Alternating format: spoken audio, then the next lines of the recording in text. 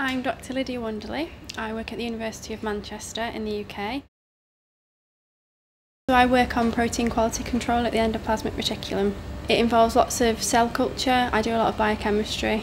Transfections take up a lot of my time. I wanted to use it to transfect cells, and in particular some cell lines that are quite difficult to transfect with normal reagents.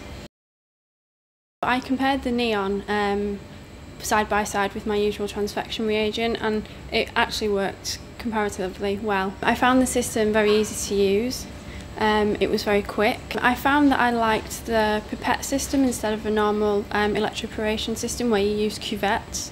It was much easier to handle, and there's no possibility of mixing your samples up.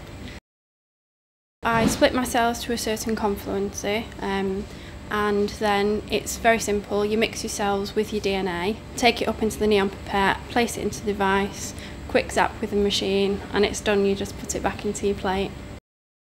It's really easy to use. You just go into the system, type in the cell line that you're using, and it tells you what confluency to use the cells at, how much DNA, and also how to program the machine.